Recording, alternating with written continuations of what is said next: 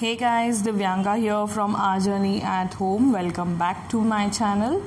And in today's video, we are going to learn about how to teach children about ascending and descending order in maths. Okay, so if you haven't checked out any of the previous videos in our maths series, I highly suggest you to check those videos out as well, because they are really helpful with lots of hands-on activities as well as activities to do in a notebook and or a worksheet. Okay, so in today's video we are going to learn about ascending and descending order. Now, as for any of the math skill, there are prerequisites required for the child to know about before teaching on that skill. Okay, so what are those prerequisites for ascending and descending order? The child first must know quantities of numbers. Okay, so the child should understand that the number 6 represents for a quantity of 6 objects or 6 units. Okay, so this you can do using any hands-on material like like a manipulative, like a marble or pom-pom. You can use anything that you have available in your house and teach the child that 6 represents a quantity 6 using that manipulative. Right? Now the second thing is the child must know and identify the smaller number and the bigger number. Okay, so if the child is given 2 numbers or 3 numbers, the child must be able to identify the smaller number from that lot and the bigger number from that lot. Okay, so here in 3 and 1, 3 is the bigger number and 1 is the smaller number. In 9 and 10, 9 is the smaller number and 10 is the bigger number. Okay, the next requisite is the same: identify lesser than and greater than from each other. Okay, so the child should be able to say that 3 is greater than 1 or 1 is lesser than 3. 9 is lesser than 10 or 10 is greater than 9. So the child must really understand this concept in order to move forward for ascending and descending. And I suggest you guys to wait until the child is 5.5 to 6 to teach this, because it can get a little confusing for the child to begin with. Okay, so if the child knows these prerequisites very properly, then you can start with this skill. Okay, the fourth one is correct sequence of numbers. But obvious that the child should know the correct sequence of number to write the correct order.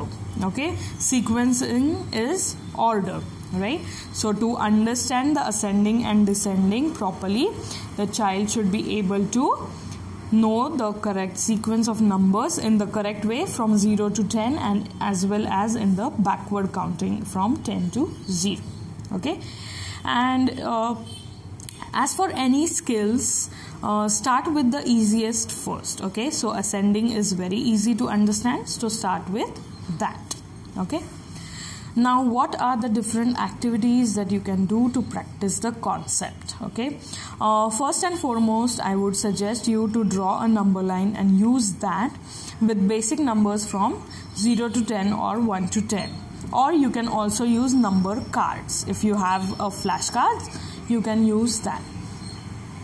Okay, now I have given the child this problem 5, 3 and 7 and asked the child to write these 3 numbers in their correct ascending order. Okay, so the child will go through the number line and see which number comes first. So 3, after that 5, and after that 7. So 3, 5, 7. Now while teaching, you have to tell that ascending order is the smallest number comes first and the biggest number comes last. Okay, in ascending order.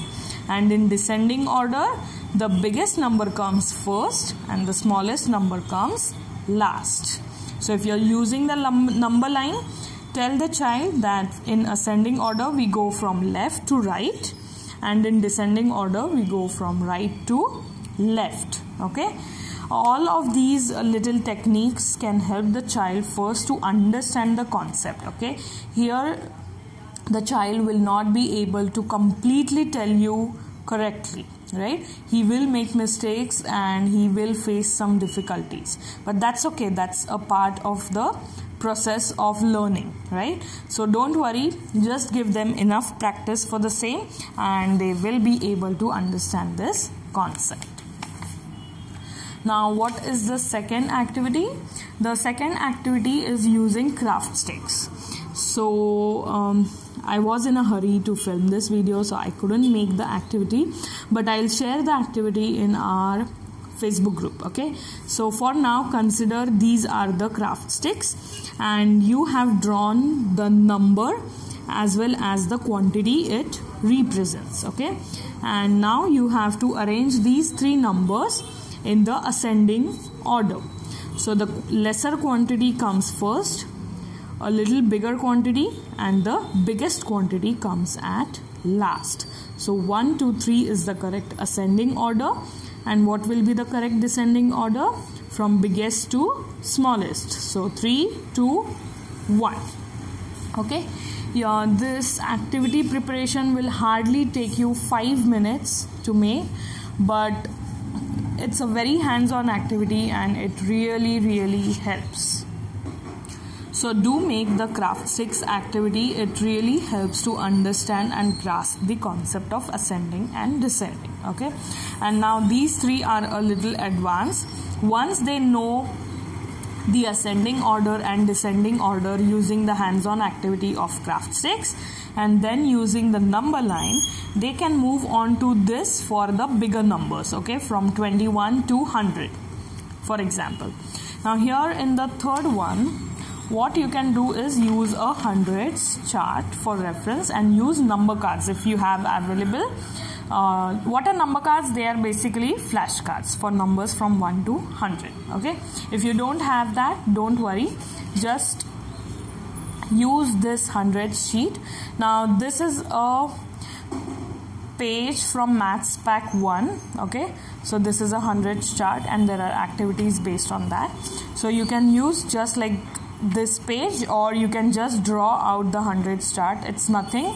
It goes across from 1 to 10, 11 to 20, 21 to 30, all the way up to 100. Okay, now use this hundreds chart as a reference and then ask the child to put the numbers in the correct ascending order or the descending order, whichever one you are practicing right now. Okay, now hundreds chart is useful for numbers from 21 to 100.